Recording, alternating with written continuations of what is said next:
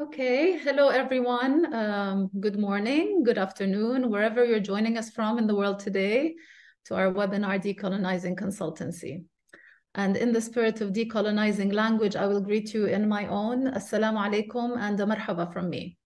So a quick heads up, if you could all mute your microphones and videos until we're in our breakout rooms, but you're free to chat, use the chat function to jot your thoughts, your questions and comments throughout this event. And we will be recording just for your information. So my name is Suzanne Hammad, and I am with you today as member of INTRAC's Board of Trustees on behalf of the leadership of INTRAC, and as a sociologist and academic and consultant myself, who's very passionate about decolonizing discourses in my own practice and my research and writing and teaching. I take this opportunity to welcome you all and thank you for your interest in this webinar. We're really delighted to see how many registrations there've been. We've had over 400 attendees registered. It's an important conversation that really needs to be had. And could you please switch off your mics? Thank you. So this webinar is, I should mention, it's the third of a series that INTRAC has been running, and they're situated within the Shift the Power movement and with a view to its implications for civil society organizations, local communities, and donor and INGOs in the sector. And we do hope that today's conversation will create a space that stimulates exchange, reflection on what decolonizing consultancy means in practice, as well as across different regions, different organizations, and positionalities. I say positionalities to encourage us to think not only as organizations, consultants, and practitioners are labels, right? But also to dig into our own assumptions and previous ways of work that we are trying to challenge, which is not an easy feat sometimes. And we do hope that by the end of this discussion, we'll have been able to demystify what decolonizing consultancy actually means, what needs to change, and how that can happen, and what different actors need to play to enable this shift. Today, we're grateful to have with us 5 excellent panelists who are going to kick off this conversation, bringing insights from international and locally embedded consultancies, donors, and practitioners. This will be followed by an opportunity for you all to share your Q&A and then breakout sessions so that everybody has a space to input into a collective think piece. So the discussions will be posted on a retro board and then recapped at the end, where we will pull all the threads together, inshallah, at the end of this event. We really look forward to your active engagement today on this clearly relevant topic to the whole sector. We hope it stimulates ideas for you to take back to your organizations and your regions. For us at INTRAC, I should mention that this is an issue that we are taking very seriously as we finalize our strategy, as we think about our role and contribution in the sector and work towards transforming how we do consultancy moving forward. Before introducing our panel, I'd like to just flag a few reflections, which I expect we will be touching upon over the next 1.5 hours of this webinar. So just briefly to get us all on the same page and a little excited. It's no secret that colonial legacies still have an impact on development cooperation today. And the reality is that programs are funded in the North, engineered and designed in government institutions or affiliated institutions. So the power imbalance is embedded in this reliance on resources and external agendas. Though we all know it, how effective have we been in finding a way around it? Or must we play the game and maneuver change within the scope? So just putting out some questions. Secondly, when we talk about shifting the power and funding, partnerships, monitoring and evaluation and whatnot, we can't do that in isolation of a discussion about that inherent power imbalance that's embedded within the consultancy. So from a donor perspective, decolonizing development cooperation, and from a grounded perspective, words we use are localization, community empowerment. Doing that is not only about respecting local knowledge and existing local capacities, it's about intention. So it's about the intentional employment of these capacities and engaging them and allowing them to shape and reshape development agendas, of which consultancy is a critical part. So is this really shifting, or is it lip service? So as part of that, there's a decolonizing of knowledge production. Who's drafting the TORs? Who determines the methodologies? Who vetoes them? To what extent do consultants in the South have a real say in each step along the way? And can that change? Who's doing the hiring? So again, we link to the resourcing, which takes us back to the power dyad. How deep do we need to go to reconfigure this power imbalance, which has repercussions down the line?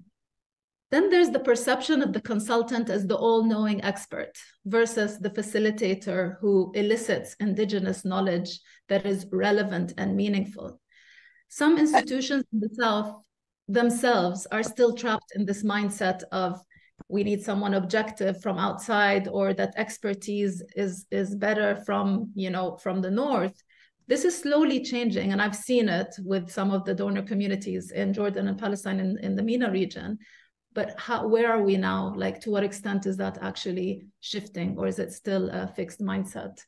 And I have mentioned decolonizing methodologies, but I must emphasize that we should go beyond participation to engaging and in placing methodologies within the consulting that we do.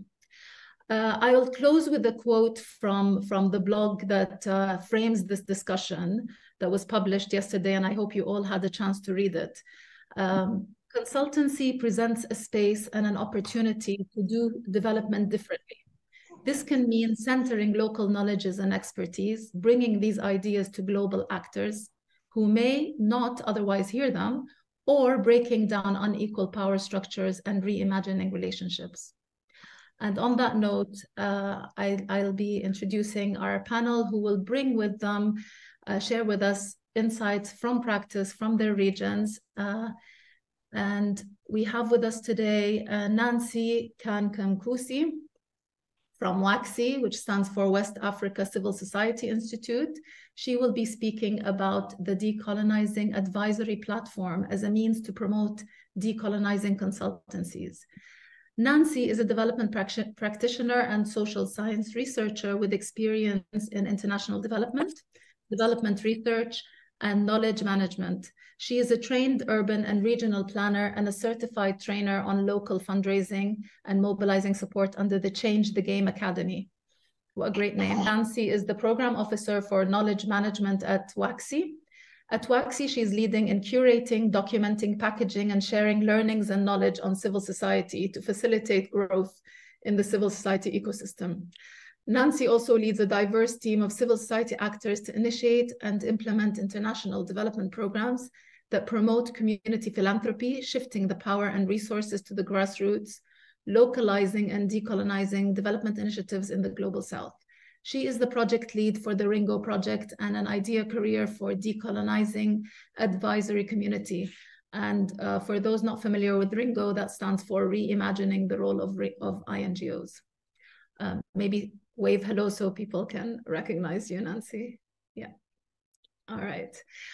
We also have with us Lloyd, who will be speaking about, who will be reflecting on what decolonization means for an international consulting company. Rob is managing partner of Itad, a global consulting company supporting clients in international development to use evidence to make better decisions and strengthen their impact. He has worked in consulting for over 15 years and has supported a wide range of governments, foundations, and not-for-profits to engage with and use evidence in their decision-making. So Rob, maybe show yourself. Thank you. Elena Gillis works with Adeso, that stands for African Development Solutions, correct, Elena? Yeah. So Elena will be sharing with us today Adeso's experiences in building a consulting company with dedication to contribute to decolonization. Fascinating.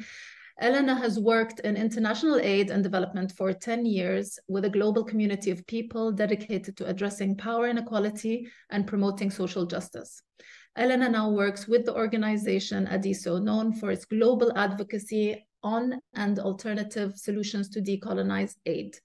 She manages one of Adeso's social enterprises focusing on consulting and training for global North INGOs, donors, and individuals in practical ways to decolonize their organizational culture, their programs, decision-making, and resourcing. It's happening, isn't it? So Elena, maybe a wave so people see you. Thank you. We have with us Alaa Shaheen, who is country director and founder of Beit Al Karma Consulting from the MENA region. He will offer a perspective from the MENA region.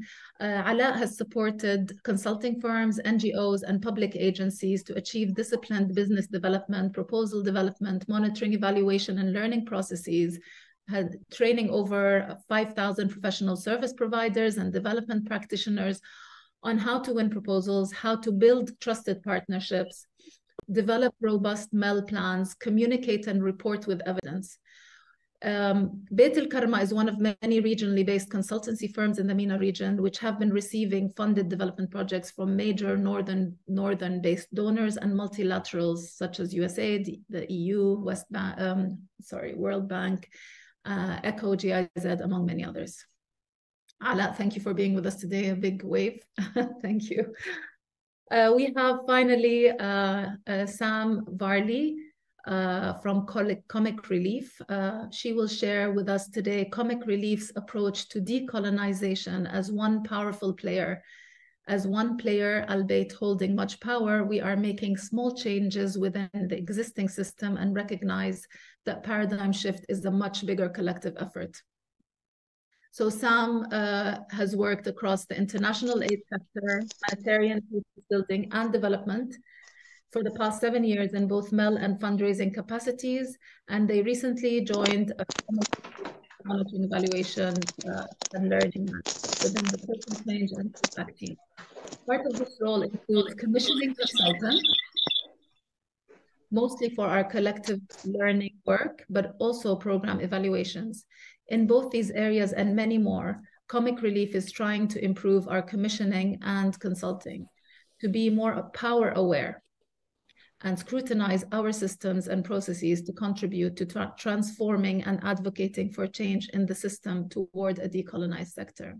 So a beautiful, maybe a hello, Sam, so people recognize you. Thank you.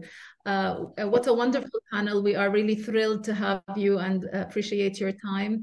So without further ado, it's over to you, kicking off with Nancy for some insight on two key questions we'd like you each to tackle in this webinar. How can we work together to decolonize consultancy?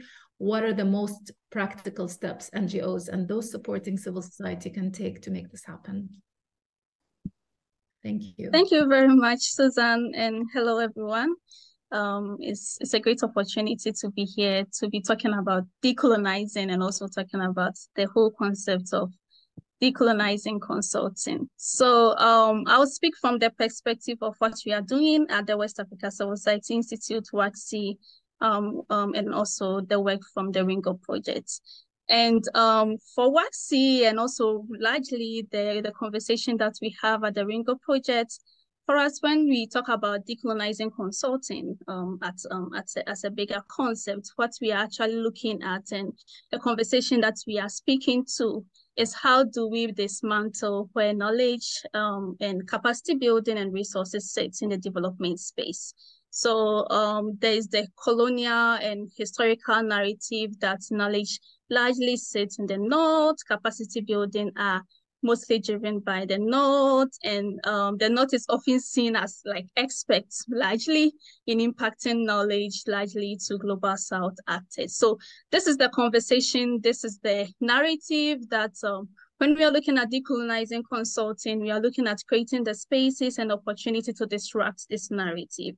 And that is what we want and we expect from all global partners to join in that manner. So practically what we are doing is we've created the space and opportunity to change this by creating the Decolonizing Advisory Community, which is an online space where we are seeking to bring together advisors, consultants, experts, and all individual civil society and actors who are in the global South, largely with knowledge, capacity, and some resources on how to decolonize and all related issues with regards to decolonization and development change to come together for us to facilitate knowledge sharing, capacity building, and also dismantle the narrative that capacity building only lies in the North.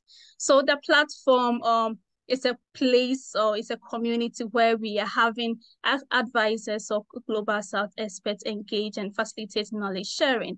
And it's an online space which we are currently building it as of now. And once it's ready, there's a space for all advisors to join and engage with that.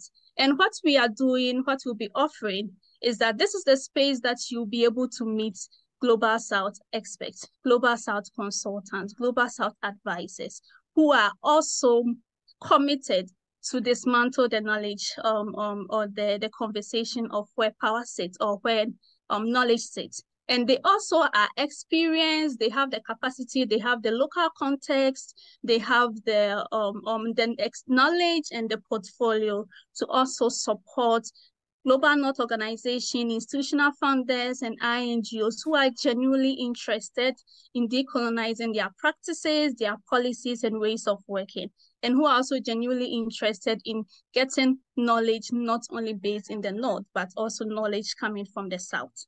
So that's the community that we are creating, and it's not only going to be a space to facilitate capacity building and knowledge sharing, support to Global North organization and INGOs, but it will also be a core space or community for the Global South advisors to share learnings, to build themselves, to connect, to collaborate, and also to engage as a community. So that is a space that we are creating to dismantle and also to promote decolonizing consultancy from the South. And we actually open it up for all advisors, for everyone to join the community from the South. If you're also an INGO, an institutional funder from the North, and you are genuinely interested in decolonizing your policies, your practices with advice and experts from Southern consultants, this is also a space that you can also join and join the community to go through this journey with us. So that's what I will talk about for now. Suzanne, I will hand it over to you. And I think when we get to the question and answers, there'll be more space for me to expand better. Right. Wonderful. Thank you very much, Nancy. You've whet our appetite with a tangible platform that's happening to dismantle and disrupt the narrative of power knowledge. So thank you very much for sharing that. And feel free to ask questions in the chat for later. Rob, can we move on to your perspective? Happy to, Suzanne, and thanks for the introduction. Thank you, Nancy, for that. That was great, and also for INTRAC for organising this event on such an important issue. As we said in the introduction, Itad's a global consulting company. We support clients to use evidence to make better decisions and strengthen their impact. And really, at the core of what we do is monitoring and evaluation and learning. Now, as an international consulting company, when we work with clients, we're often delivering quite large multi-country MEL assignments where we're gathering evidence. We're using this to support learning and informing decision-making at lots of different levels. It could be country level, regional level, global level. And in doing this, we build consortia and we build teams from across the globe with consultants and partners, both from the global north and from the global south. I give you this background because it's very much the lens through which I'm going to engage with and try and answer some of the questions that the panel were given. Now, as an organisation working in development, like so many of us, we've been reflecting a lot on what the decolonisation agenda means for us and how we work. Based on lots of internal discussions and planning, we've now got some very clear commitments as a company around, what we want to do differently moving forward. And some of the things I'll touch on in a moment. But it's really just to stress, like, we don't pretend to have the answers on this one. We're still very much on our own learning journey on how best to engage with the decolonisation agenda in the most meaningful way. So what do I think decolonising consultancy means in practice? Well, I think at its heart, it's about redistributing power. It's about those with power and privilege letting go and allowing others to step into the spaces that they've previously claimed. And it's also about ensuring marginalised voices are heard much more loudly in consultancy assignments. Now, these are big shifts, and they're going to have to manifest themselves in lots of different ways in international development consultancy. But the thing that I'd like to focus on today is what it means for who delivers what in consulting assignments. So for me, the key shift that decolonising consultancy requires is that the design and the delivery of consulting assignments is done in a way that prioritises much more the knowledge, the experience and the skills of consultants embedded in a particular context. So in the part of the consultancy world that I know best, which is the monitoring, evaluation and learning sector, it means moving away from this tired fly in, fly out model of delivery where Western experts drop in to collect data, do the analysis elsewhere, and then support the clients at all levels to engage and learn from that evidence. And I think it means much more moving towards a model where those from a region or a country lead the work. And this means country and regional teams owning the approach and the methodology being applied in their context, owning the analysis, and then supporting the clients they're closest to engage with and then use that evidence. And I think at the end of the day, this way of working delivers better consultancy. It will mean methodologies are more appropriate to the context. It means insights are more nuanced, they're more contextually grounded, and the communication of the recommendations are done in a more culturally appropriate way. So in terms of what does this mean for an organisation like Itad, an international consultancy organisation? Well, I think there's three things, there's three changes, shifts that need to be made. One is working equitably, the other one is learning to play a different role, and the third is really feeling more comfortable about feeling uncomfortable. In terms of working equitably, two things. I think it's about building diverse consultancy teams that have a much stronger Southern leadership and ensuring country and regional work is led by those from the context. And then it's about establishing partnerships with organisations in the Global South that are much more equitable and mutually beneficial. And this means more kind of co-leadership of consulting assignments between Southern and Northern organisations and building much more off each other's relative strengths. In terms of learning to play a different role, the types of shifts that I'm describing here means changes to who does what in consulting assignments. And in the context of MEL work, it means more work sitting at country and regional levels and being led by teams and organisations in those contexts.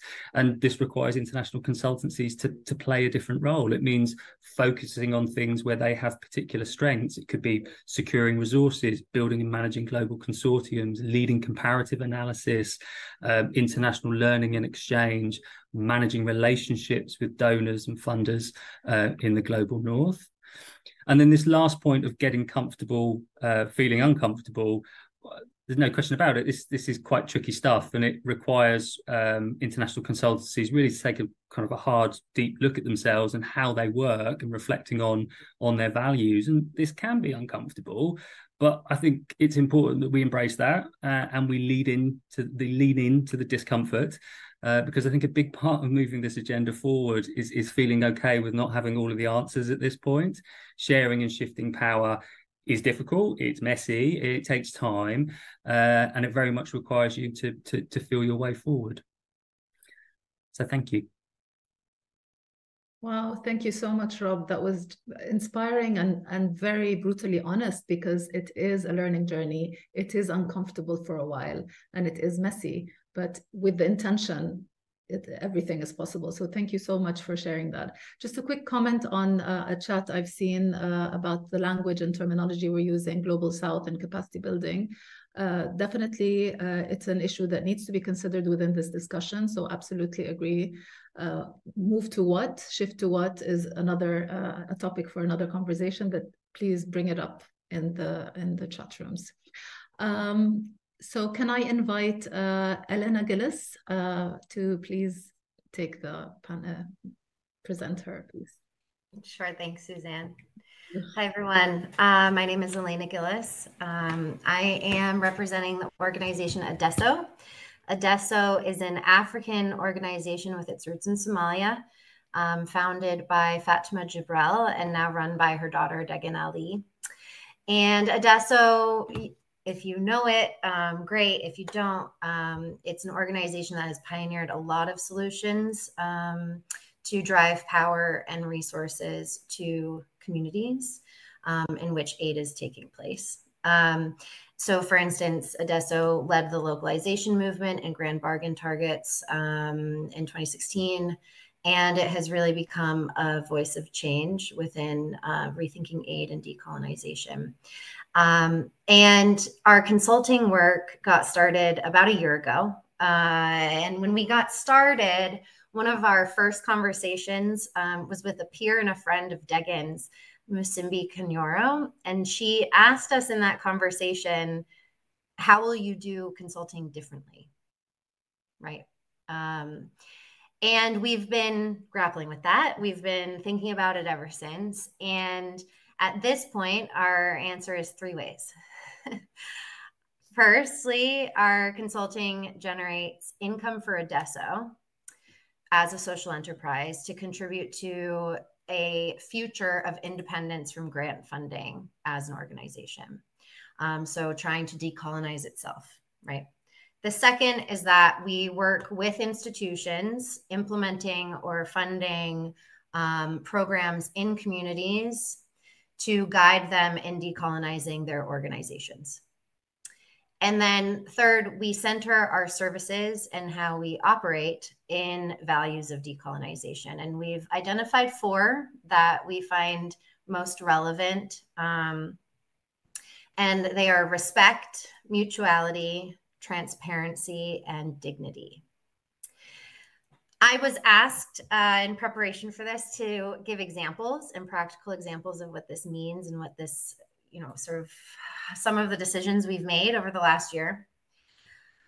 And so I've made a list. The first is that we build consulting teams who are brave, honest, and committed to true social change.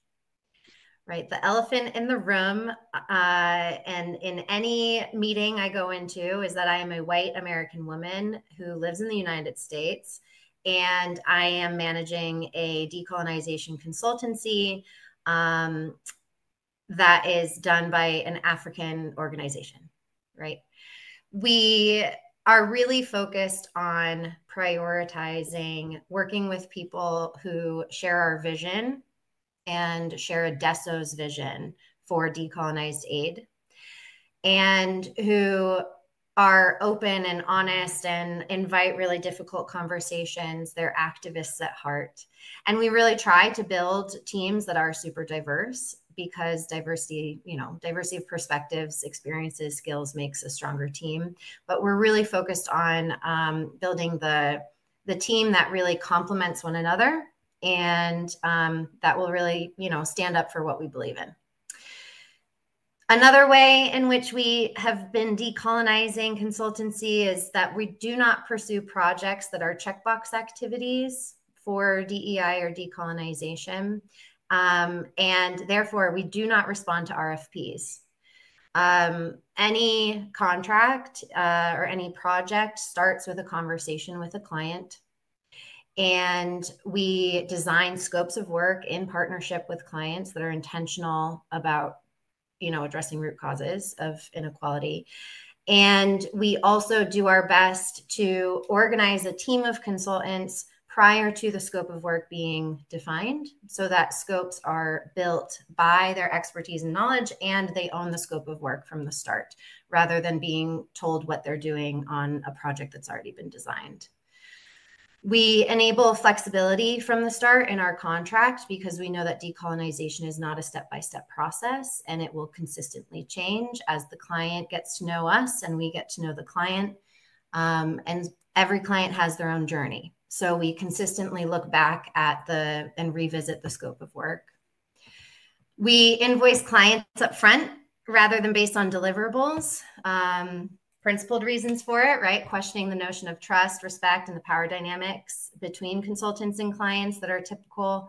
And we need to pay our consultant team members monthly for the time that they've worked through respect and dignity. And we also build projects and processes that actually teach the ways of working that we want and practice of decolonization that we want clients to learn. So for instance, right now we're talking with a potential client about designing a theory of change for their organization. And we've suggested that the theory of change act is actually created by their local partner organizations and then presented to staff to actually build on, right? So that's an example of what we suggest. I think I'm really close to time, but just I think we've been having a lot of fun challenging the power dynamics and the traditional Western consulting model and approaches, and we find that some are really excited about it and others are really struggling with it. And to me, it just shows who will move this effort and decolonization forward and those who will remain behind. Thank you very much, Elena. You definitely nailed it with concrete examples, and it's great to hear what's working and where you're struggling, and we'd love to hear more about that later on. Thank you so much. And the values-driven combination with diverse teams, kind of like it aligns with Rob's piece, but like giving it a lot more of the values and how you do things is very interesting. Thank you for sharing. Let's move over to the Middle East, North Africa region, where a lot of funds have been invested in the past decades, and hear from Alaa Shaheen. Yeah. Hi. Hi, everybody. Thank you, Susan. Thank you, Susan, for this introduction. Thank you, INTRAC, for inviting me to talk. And thank you, speakers, for what you have just mentioned. And I just wanted to add on Elena. It's great that you have been able to make courageous decisions not to bid to RFPs. So this bid or no bid decision is a great aspect and courageous one. Not everyone has the luxury to do it in terms of civil society organizations in the region or in the global south, but it's a great one. And you have adopted a proactive approach to funding, in which you cooperate and collaborate and co-design things with donors. And so you have reached this stage, and I think it's a great stage, and but it needs a lot of foundations to have it successfully, including thought leadership and capable staff to handle it, which again goes to the knowledge power and how much knowledge you have in order to affect and equate yourself with donors. At the end of the day, they are the ones who hold the money. So decolonizing is so difficult sometimes because still there are people putting money in, and we are the ones who receive the money. So thank you for that. It's really interesting to hear that. My name is Alaa Shaheen, and I am from the region, from the Middle East and North Africa. I'm based in Egypt. I'm Palestinian originally. And I'm heading a consulting firm called Beit Al Karma Consulting. We do the same as any consulting firm. We are sometimes they call us a payroll company, but but we are consulting. We provide monitoring and evaluation learning services. We provide proposal writing for NGOs, for civil society companies, civil society organizations, and we have trained a lot. And many people have attended our training courses, and we have helped a lot in how they can be sustainable organizations, to be proactive, not reactive, as Elena's organization, and to be resilient and be able to stand alone by themselves. But still, we need a lot of help in terms of thought leadership and solutions to implement.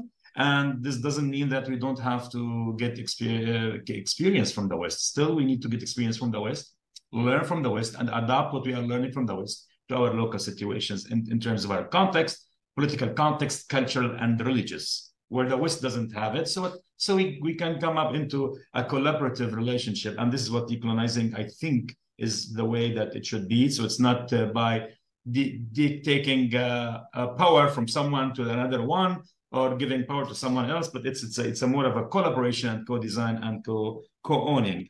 In terms, it's in the region. We are working in the region. It's not a secret to say that if someone telling us what is the effect of development aid, we come up to nothing somehow, little and little and little.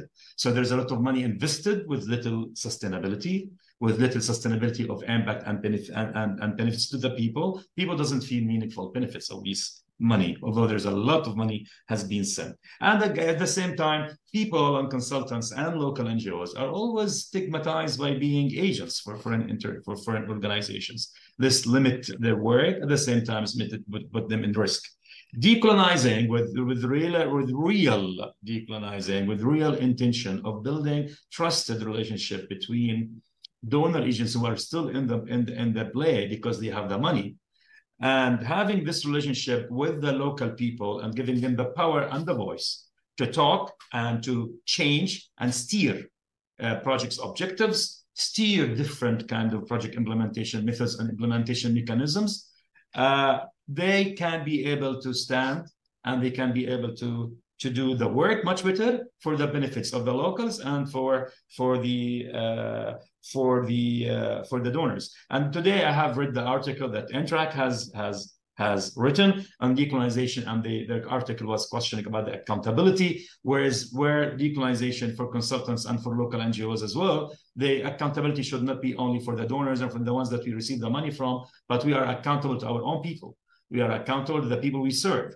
And this is more accountability, and we should have more stress on that, more than we accountable to who is paying.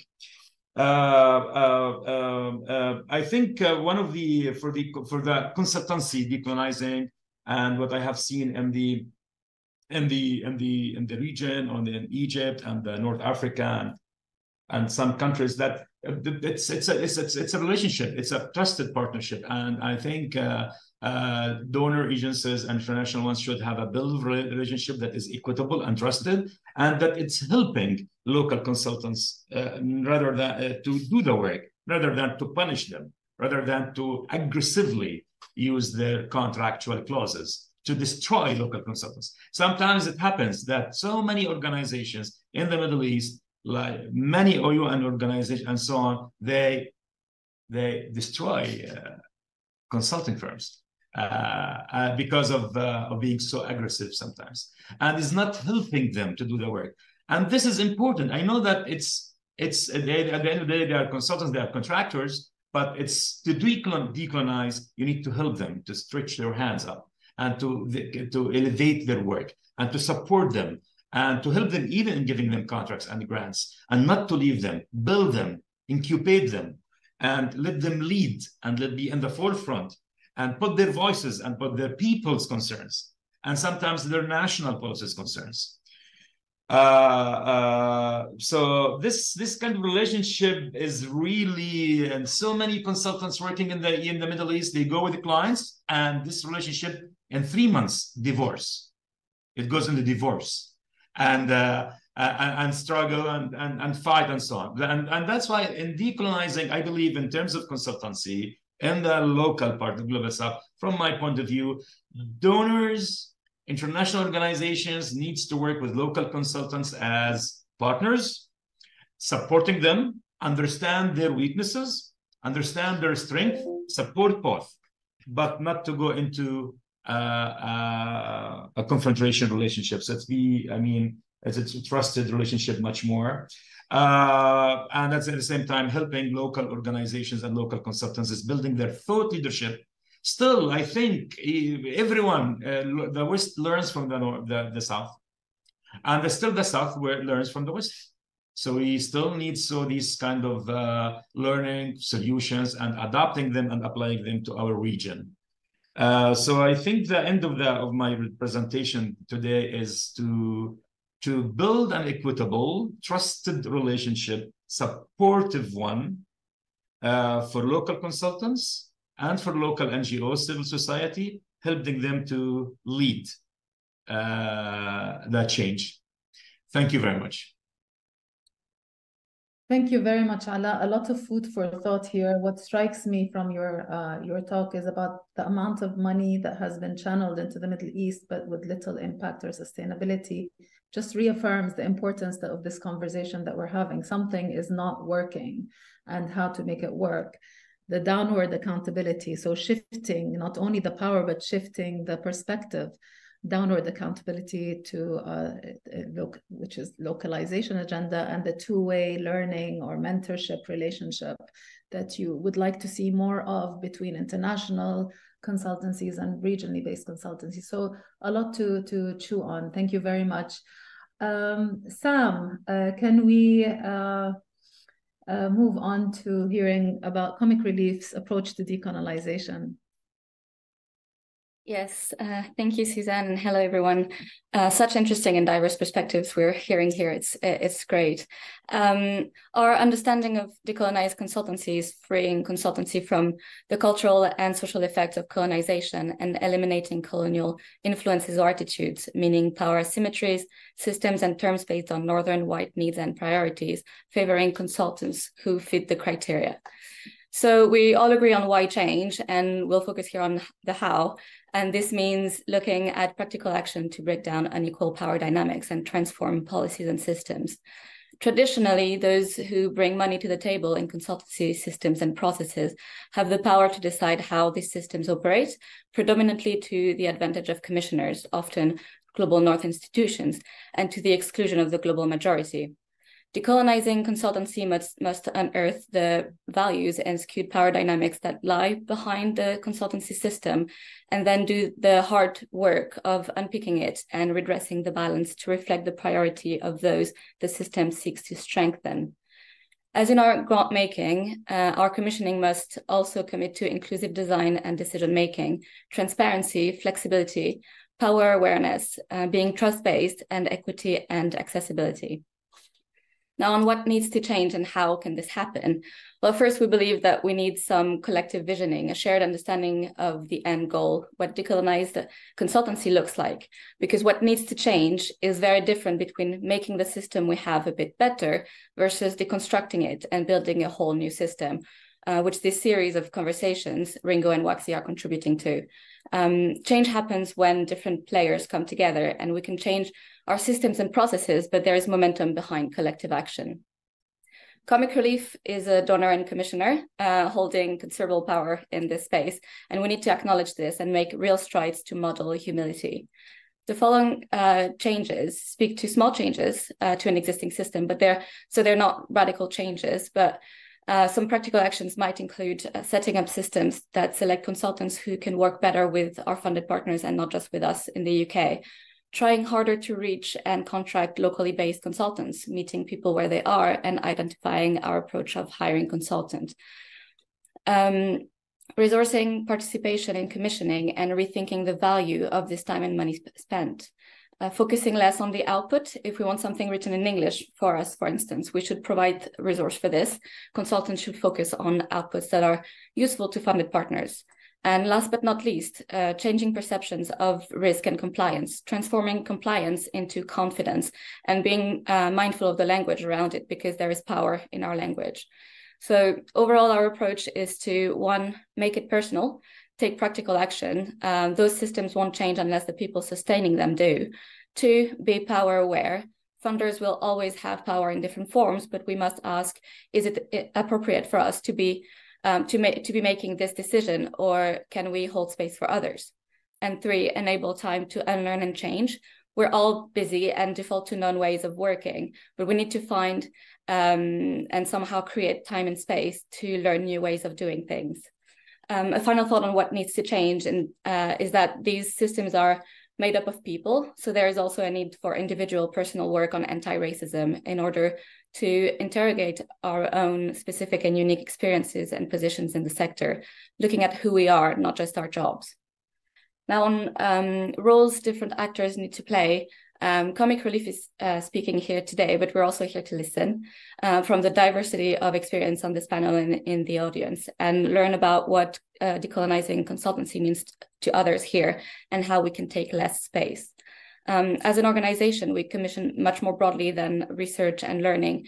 like for operational support, fundraising, storytelling, both in the UK and internationally. And in all these areas, Comic Relief is trying to improve our commissioning and consultancy to be more power aware and scrutinize our systems and processes. We won't and haven't always got that right. But what we can do as a visible and relatively high profile organization in the UK at least is advocate for change, demonstrate what we're doing, share successes and failures, and learn from others. Ultimately, having set up and operated in this existing system, consultants globally have learned to play the roles required to succeed, using the jargon, writing technical reports in English, etc. We can't just change the rules, even with the best intention, without ensuring that consultants know, understand, and trust our intentions, or we might inadvertently exclude. Thank you. Wow, Sam, I feel like, hanging this up, you put a lot of very practical, amazing courage from a donor, and that holds power to change and scrutinize what they're doing. So I think you have a lot to share within the sector of INGOs and decision makers and grant makers. So thank you for sharing that. Well, what an amazing set of contributions, and we can see loads of questions coming in. We have time for 20 minutes, so I'll try to do justice to as many as I can, and invite the panel members to jump in to answer whichever they feel they'd like to. So there's been several people who wanted to hear more from Nancy about the consultant platform that WACSI and Ringo are currently developing. So could you speak a little to that, Nancy? Thank you, Susan. Yes, and to everyone, I've shared my email in the chat so that you can also reach out to me for more details. But the platform or the community, the idea of the community is that we are bringing together everyone in the same space. So mostly it's difficult for a lot of organizations to know where are the Southern experts, where are the advisors, where are the consultants located, how do we find them, where are they largely. So the community brings together everyone. So it's a space that we are creating. It's a community that we are creating for Southern experts, Southern advisors, consultancy firms, consultancy groups that provide decolonizing consulting to join the community. And it's a space for us consultants to share, to learn, to facilitate capacity building, strengthening among ourselves. But also, it's also a space, since that we are all together, to connect with potential partners, potential people or organizations from the South, institutional founders who need our services in terms of advisory support. So that's a space to connect with them. So we've started building the platform, and the platform will soon be ready. So you can reach out to me for more information so that I'll keep you informed in the journey. And we will soon want to engage us potential Southern consultants in a conversation for us to look at how do we build this community of decolonizing consultants together, and how do we nurture this platform. So that is our own space for us to connect, to learn, and also to engage in with INGOs and funders on decolonizing. So please kindly drop an email to me and we can have more conversation on this. And do note that there'll be breakout sessions, so jump in, put your thoughts, put your questions on the board, and we'll get back to you with everything. We have a question from Bev. Forgive me for those with their hands up. We're pulling out a few questions, and I'll get to you after I go through the questions that have come before. Is the NGO, INGO community and development discourse too narrow? The corporate world, for example, is heavily involved via their supply chains work and transnational activity on both human rights and SDGs. This is often supported by niche multi-stakeholder initiatives. The power imbalance is deeply rooted in this model, and how can this element be mapped into this discussion? So a talk on discourse, should we shift that discourse level within our sector to be able to tackle all the issues we've been talking about? Who from the panel would like to address this question from Bev?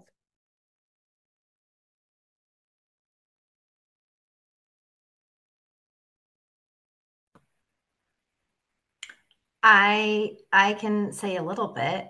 I mean, I wholeheartely agree. It's actually a conversation I was having with a good friend a few days ago. But you know, I'm seeing Adeso is seeing much more, or we're talking much more to corporate philanthropy. And so I think that's almost like a first step into the corporate world and into global supply chains and you know, addressing some of the power that corporations have. I also am seeing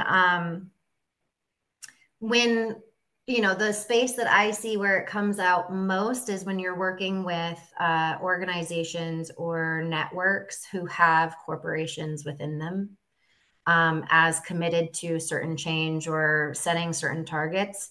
And if the decolonization conversation is part of that community, network, whatever it might be, you're more likely to be able to start that conversation. But it does feel very separate, I would agree, which isn't useful. Thank you, Elena.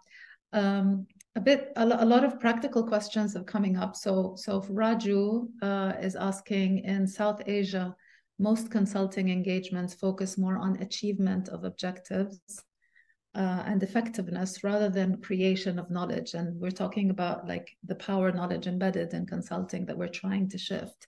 So their attention is more to the objectives and effectiveness rather than creation of the knowledge learned through while executing the project. He's asking panelists' perspective on this. What are your thoughts? I can give it a go.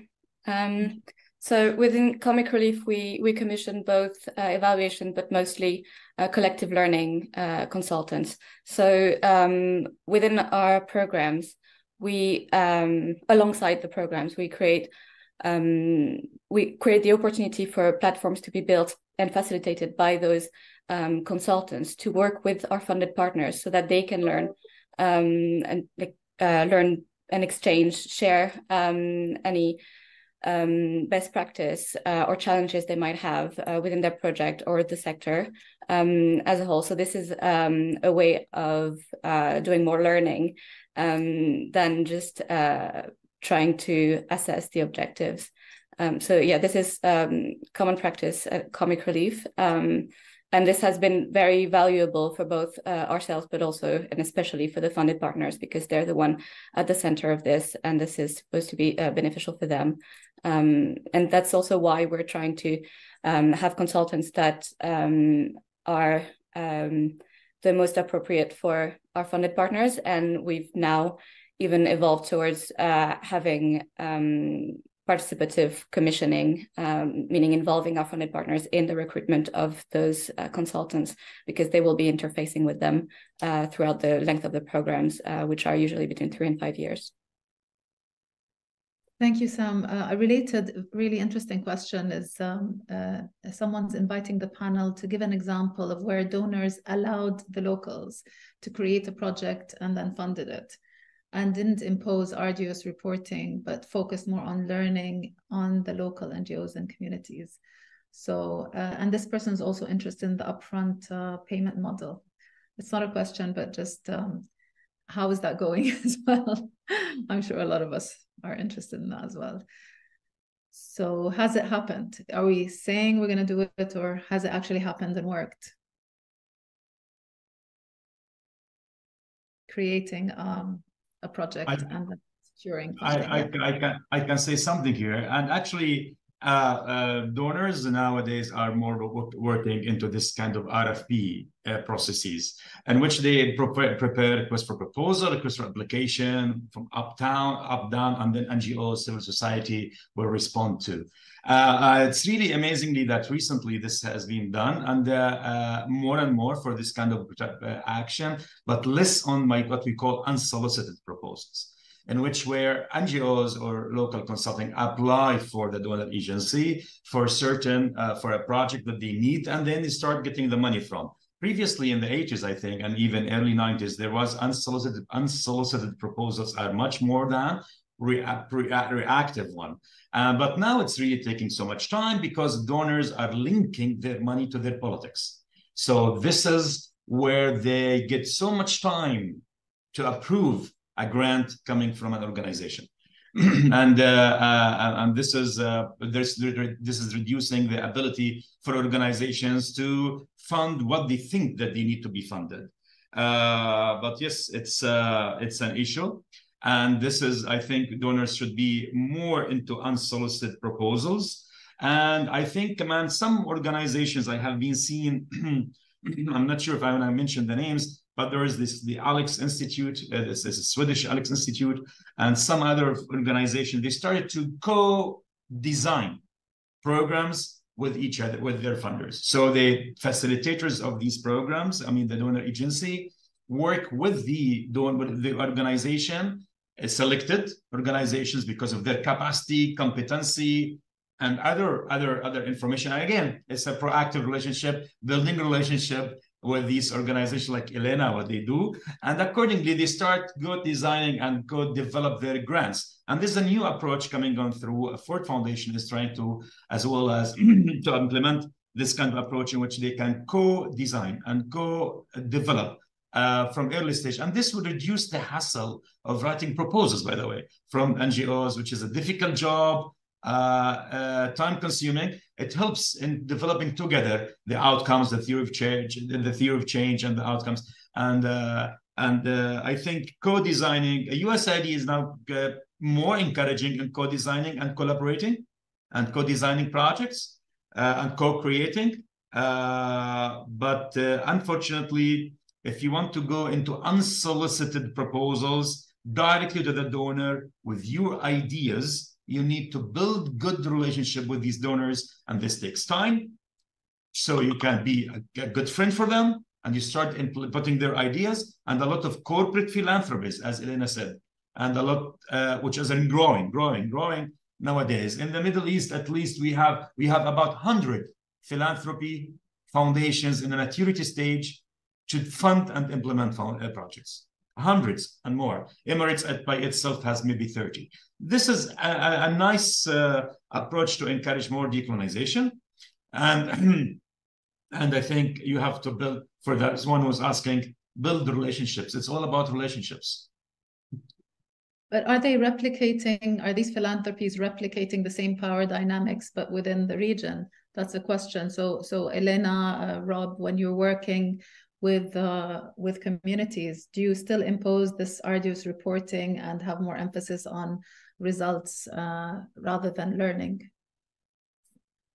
Can you share an example? Nancy, I see you also want to. I think I wanted to share an example from the perspective of the RIGO. And this is how we have been working with a number of the donors. We've never actually started with responding to a call for proposal, because most donors come to us to have a conversation because they see what we're doing, they're interested, and we don't respond to an already designed call for proposal. And that's why I agree with Alaa's conversation about building networks with donors. So they already know you, they already know what you're doing. So they come to you, they are interested in what you're doing, and you just support you. And in terms of reporting, is I think one funder that we are working with will just let you know that just go ahead and let us know, we want to be engaged in the process, in your conversation, just let us be part of it, right? So it's not a number of INGOs, a number of funders are now changing some of the ways that they are also supporting, because they are going through the whole journey of decolonizing. So they are few there, and it takes time, but then you have to first build a network, let them know you, and they will be interested to have a conversation with you to support you without you first responding to any pre-designed terms of reference here.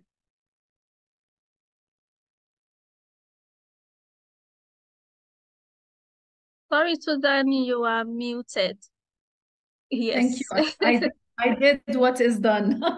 Thank you very much, Nancy. And I see Sam has her hand up. We are about, I'm getting warnings that we need to jump into breakout rooms, but please briefly, Sam, respond to this issue because it's quite important and interesting to see how to move forward on this.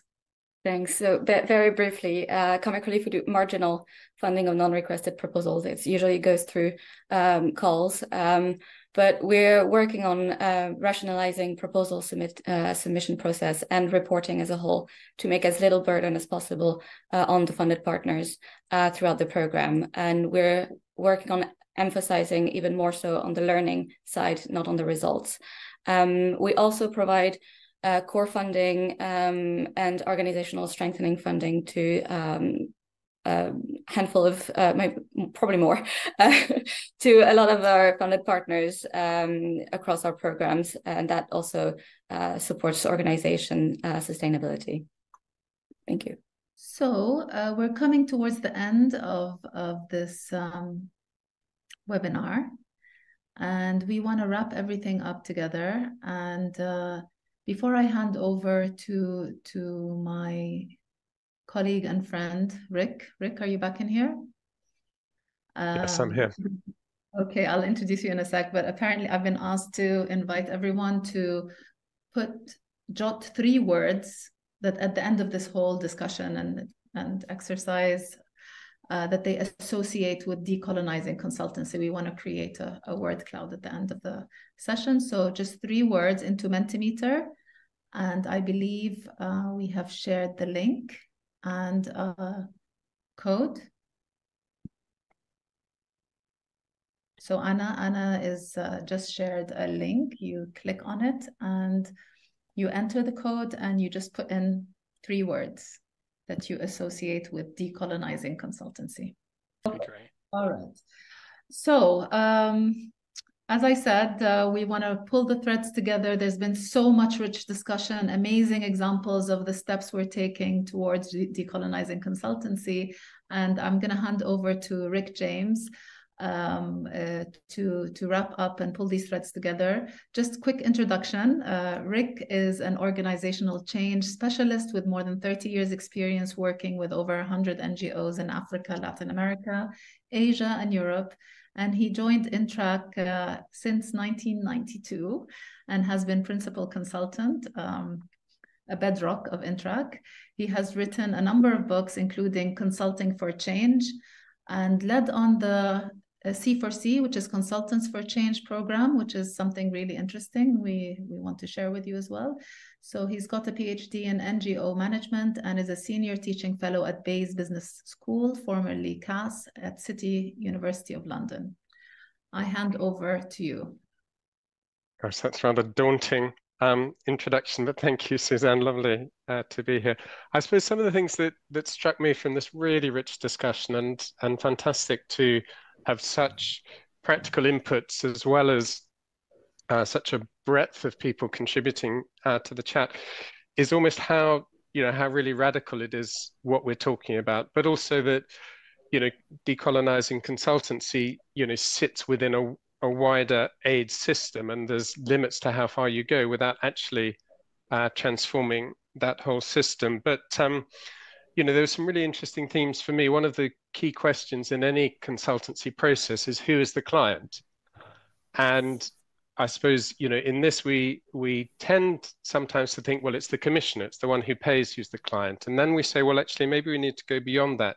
It's the national organization or the partner that's the client. But actually, I think Alaa's point and someone else was saying, well, actually, what if the community was the client? Really, they're the ultimate here. And so even if we're doing a theory of change, yes, it's good that it's not being done in the north.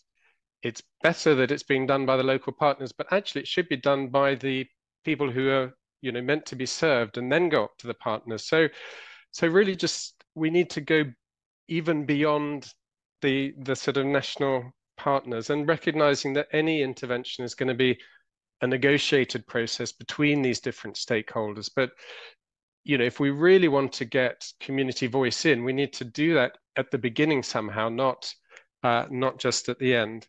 So the who is the client was a sort of internal debate for me. You know, who is the consultant? You know, I like the points about working equitably, but I think also Pamela in the chat said, you know, yes, nationality is important, but actually we sometimes need to go beyond that, that even within nationality, you know, there might be different castes, there might be, you know, genders, there might be marginalized groups, there might be regional differences. So again, it's sort of going beyond just a simple question of nationality. So who is the consultant? Again, is more complex and needs to go further. And even in the chat, there were some things around, you know, focus on West Africa rather than other places. So yeah, pushing ourselves even further. And then, you know, questions of how we do it. There were some brilliant examples from Elena about, you know, not responding to RFPs, being asked to pay up front. You know, that contracting process is really critical in any process. But also the approach. And I think what we're, you know, in consultancy, there's a wide spectrum, you know, with facilitation at one end and the expert-led approach at the other. And again, I think if we're expecting national consultants or we're talking about them as experts, then actually we've lost it right from the start. And it's not about replicating that top-down expertise that comes from outside and solves an organization or a community's problems for them. It has to be the other way around. So really, it's all about, you know, taking a more facilitated approach, even if the client or the community are asking for a more, you know, tell us what to do. But actually, you have to work hard to sometimes fulfill that role. And again, the how relates to the methodology design that people were talking about, and genuinely using more participatory methods for gathering information, but also for analyzing that information and not just taking it back to the north, but also the feedback. And again, you know, some of the people talked about, you know, the reporting, whether it's in English, who it goes to. What about, you know, if we really talked seriously about accountability to communities in evaluations, what does that actually look like? And is that really built in? It's more costly, it'll take more time, and who's going to, you know, again, it'll require those committed to it to put the resourcing behind it. Then there's questions around, you know, what language, some really interesting stuff around, you know, a much more complex language than Global North, Global South. And Alaa brought up the sort of capacity building. You know, my personal favorite is cultivating, because actually we can't build. All you can do is sort of create the environment with which something can grow. Or someone mentioned in the chat, capacity sharing becoming more common, recognizing that it's often a two-way process.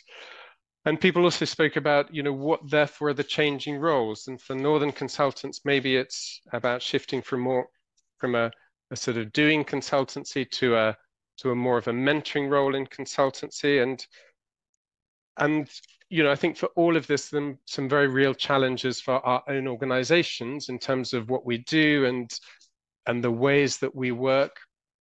And you know, again, going further than is comfortable.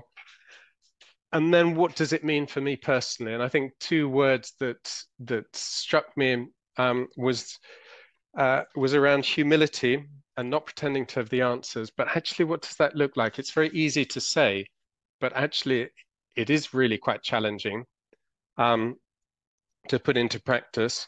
And the other word was courage. And I think Elena talked about being brave and committed and honest. And what does that look like? But I think that's, you know, if we can really almost take the personal challenge and really take it personally to work on genuine humility and genuine courage, I think we'll be getting there. Thank you.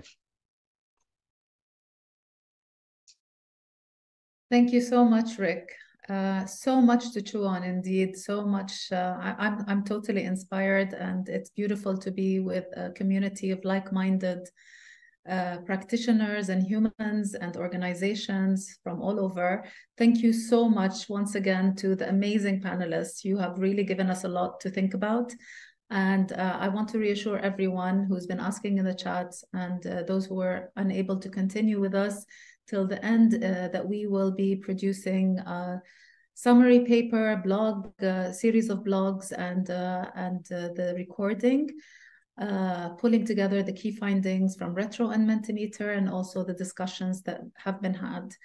I wonder if the questions in the chat we can also save, Andy and Alistair. That would be beautiful, because there's been a lot of excellent contributions and questions that we missed due to shortage of time. But once again, thank you very much, everybody. And I think we have our end painting to share with you, a word cloud of what does decolonizing consultancy mean to you. So this is what decolonizing consultancy means to us: humility, power, accountability, collaboration, respect, trust. Lovely. Local knowledge forward, challenging narratives, system changes. I love the deconstructing and then recultivating systems, respecting other knowledge. Decolonizing minds is essential. The discomfort of doing that, bridging cultures, and just beautiful. We'll be sharing this with you as well. So thank you again, everybody. And I believe we have reached the end of this webinar. It's a pleasure having you with us today. Thank you so much. Thank